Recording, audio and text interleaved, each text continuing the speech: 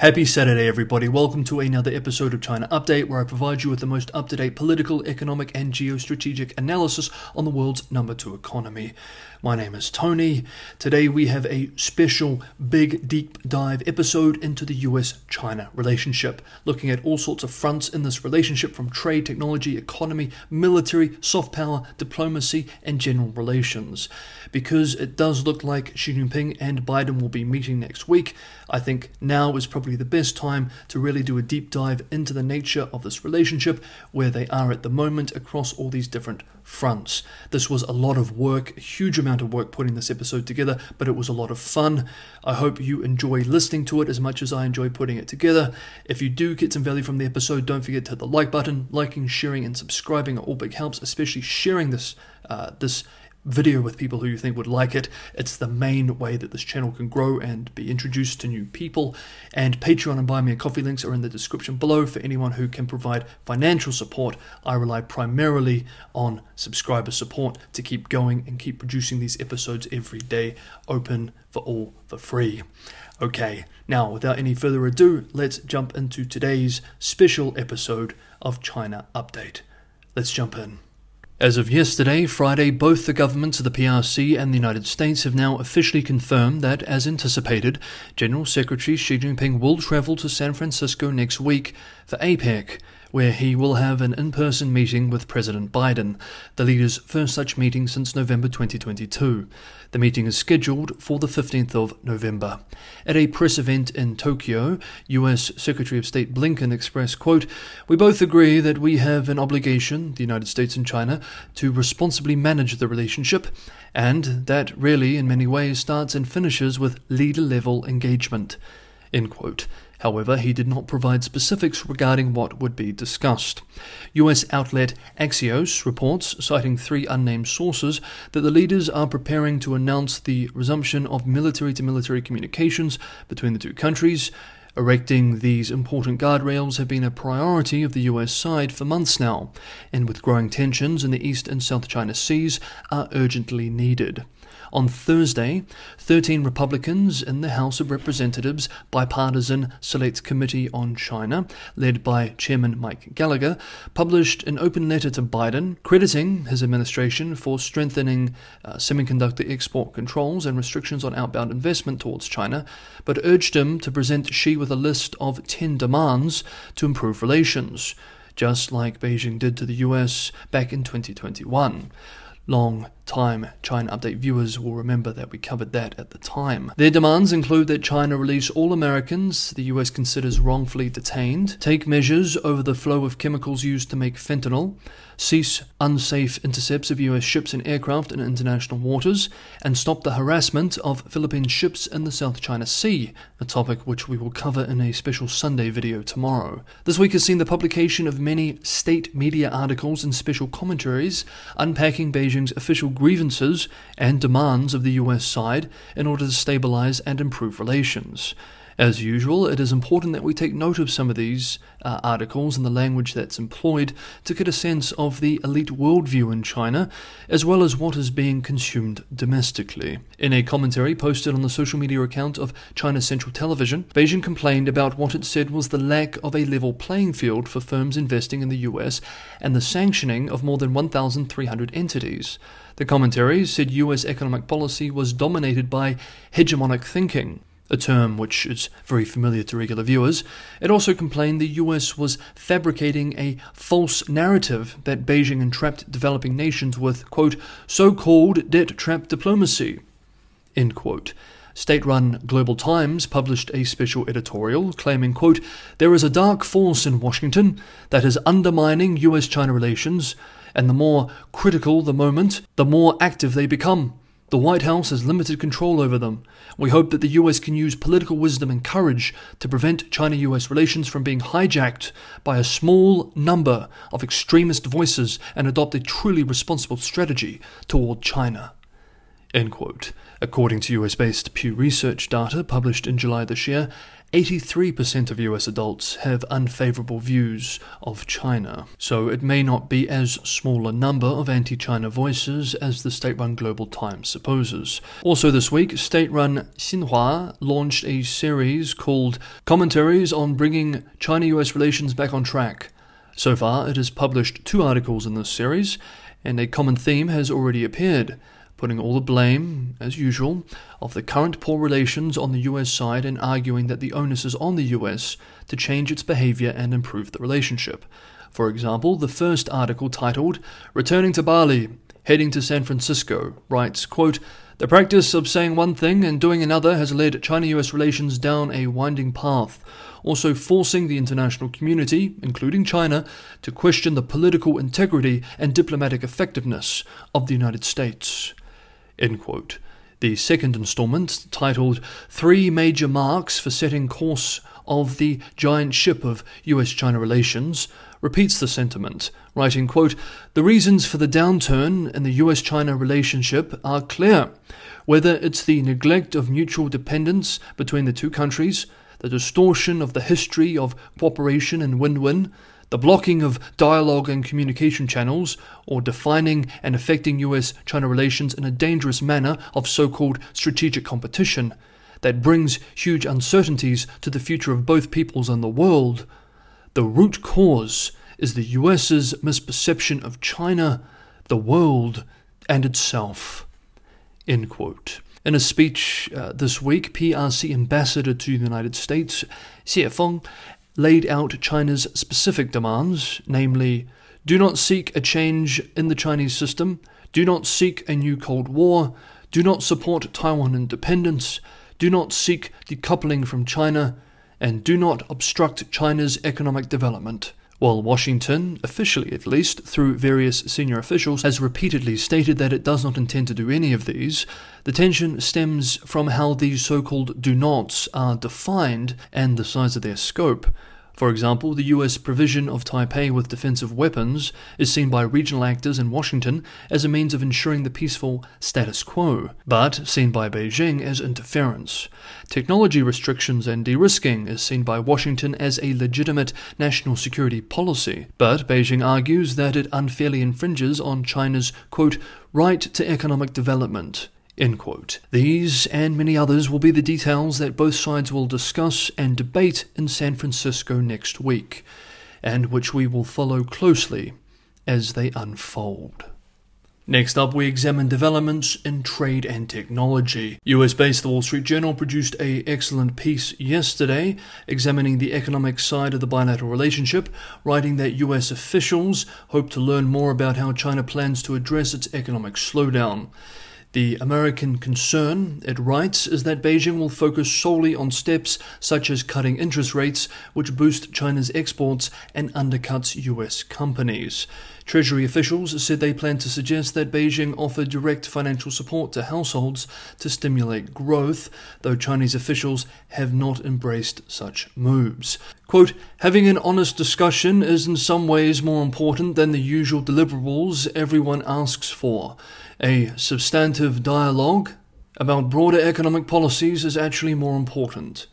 End quote. On Thursday this week, U.S. Treasury Secretary Janet Yellen met with Chinese Vice Premier He Lifeng. He told his U.S. counterpart, quote, I would like to take this opportunity to communicate with you, Madam Secretary, some of our key concerns in the economy, so as to create a better investment and business environment for enterprises of our two countries and to also take effective measures to bring our economic and trade relations back on track. End quote. Yellen replied, quote, a full separation of our economies would be economically disastrous for both of our countries and for the world. We seek a healthy economic relationship with China that benefits both countries over time. End quote. Meanwhile, UK-based The Financial Times writes this week that, quote, Western businesses flocked back to Shanghai Trade Fair despite tensions. End quote. Quoting Nicholas Burns, the US ambassador to China at the China International Import Expo in Shanghai this week, is saying, quote, we have the largest number of businesses and exhibitions this year. That's more than any other country. The US delegation is here to show our commitment to the overall relationship between the United States and China. End quote. While these are all positive and diplomatic words, the reality is that bilateral trade as a percentage of overall trade has seen a years-long decline as supply chains decouple, companies diversify, US capital leaves, and government restrictions from both sides are put in place. And on this theme, Nvidia's cat-and-mouse game with Washington to continue selling to the Chinese continues this week. The American technology giant is rolling out AI chips for the PRC market that are just below the thresholds in the recently updated semiconductor controls. UK-based The Financial Times writes that Nvidia has developed 3 new chips tailored for China that aim to meet the region's growing demand for artificial intelligence technology while complying with US export controls, according to leaked documents and 4 people familiar to the situation speaking to the outlet. The outlet writes, quote, "The latest efforts mark the second time in little more than a year that the Silicon Valley-based Nvidia has been forced by new US regulations to reconfigure its products for Chinese customers, as it strives to maintain its foothold in the most important markets. The overall performance of these chips has been moderated compared with those that Nvidia had previously sold in China. Nonetheless, the new graphics processing units were expected to remain competitive in the Chinese market." End quote. In a note to clients on Thursday, chip consultancy Semi-Analysis wrote, quote, "Nvidia is perfectly straddling the line on peak performance and performance density with these new chips to get them through the new US regulations." End quote. Dylan Patel, an analyst with this consultancy Semi-Analysis, in a separate statement this week expressed, quote, "When the US dropped the updated AI restrictions, we thought the US locked down every single loophole conceivable. To our surprise, Nvidia still found a way to ship high-performance GPUs into China with their upcoming H20, L20, and L2 GPUs. Nvidia already has product samples for these GPUs, and they will go into mass production within the next month, yet again showing their supply chain mastery." End quote. Next up, and finally for today's special US-China relations video, we look at soft power competition. This week, US-based Pew Research published new numbers for a large survey conducted in 24 countries, examining, quote, "how the US and China stack up to one another on more than 10 different measures, spanning from confidence in their leaders to views on their universities and technological achievements, focused on the difference in how people across these countries see the two superpowers." End quote. Let us examine some of these findings, which we are now quoting selected excerpts of directly. On balance, views of the US are much more positive than views of China, and increasingly so. Opinion skews towards the US most heavily in the high-income countries surveyed. The differences of 50 percentage points or more in favor of the US in Poland, Japan, and South Korea. In all 3 countries, more than 7 in 10 offer positive rating to the US, and fewer than 3 in 10 have favorable opinions of China. In most middle-income countries surveyed, views of both powers are generally positive, leading to a smaller difference in views. Nigeria is the lone public surveyed with warmer opinions of China than of the US, though both the US and China receive positive ratings from large majorities of Nigerians. The US economy is larger than China's, but has tended to grow less per year, at least until recently. Still, the US is considered by most surveyed publics to be the world's leading economic power, and in many countries, this sense is growing. In Sweden, for example, 51% now say that the US is the leading economy, compared with 39% in 2020, when they were more likely to give the title to China.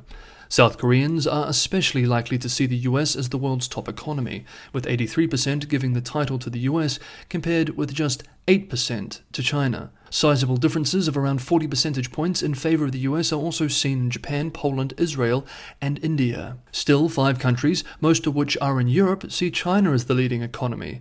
This includes Italy, which is the only country where a majority considers China the world's leading economy. Now, this is where things get interesting. We continue to quote the Pew Research. The US and China are both widely seen as technological powerhouses. For example, together they dominate the global digital economy. Between Google's Android and Apple's iOS, American companies have the vast majority of the mobile operating system market share worldwide, yet China leads the charge toward 5G and global network coverage. Across the 24 countries surveyed, a median of 72% describe US technology as the best or above average, and 69% say the same of Chinese technology. And evaluations of the two superpowers' technological prowess differ little in several countries. For example, 83% of Spaniards say American technology is above average or the best, compared with 82% who say the same for China. Respondents in 12 countries further evaluated technology from the US and China on their quality and other attributes. Roughly three-quarters or more in each country surveyed say American products are well made. China's technology gets more variable ratings. The US and China are home to two of the world's largest militaries. China's active forces are nearly double the size of the United States', though the US outspends China on defense. Majorities in every country surveyed say the American military is above average or the best, while the same is only true for China in about half of the countries surveyed. In most countries surveyed, the US military receives significantly higher ratings than China's. There are three exceptions: in Germany, the Netherlands, and the United Kingdom, all NATO allies of the US. The United States' and China's militaries are about equally likely to be considered above average or the best. However, the US military gets more recognition than China's when considering only those who say each is the best. And on the topic of military power, the US also gets higher marks for contributing to global peace and stability than China does, and differences in evaluations are often 30 points or more.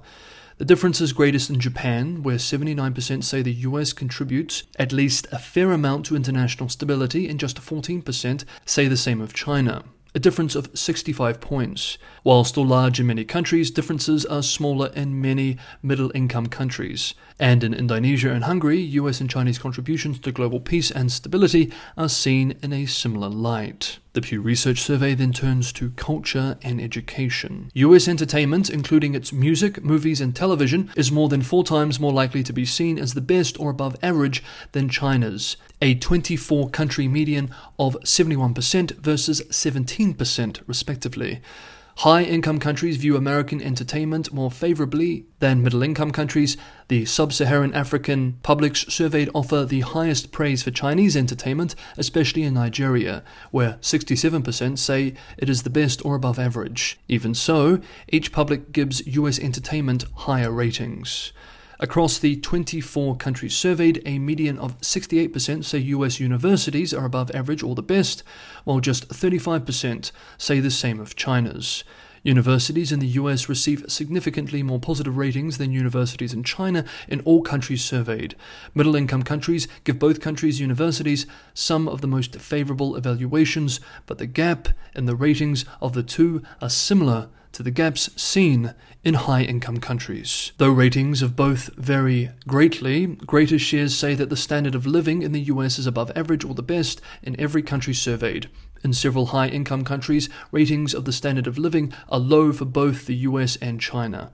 For example, just 16% of Germans see the standard of living in the US as above average or the best, and 8% say the same of China. In a survey of 17 high-income publics, the US government was far more likely than the Chinese government to be seen as respecting its people's personal freedoms.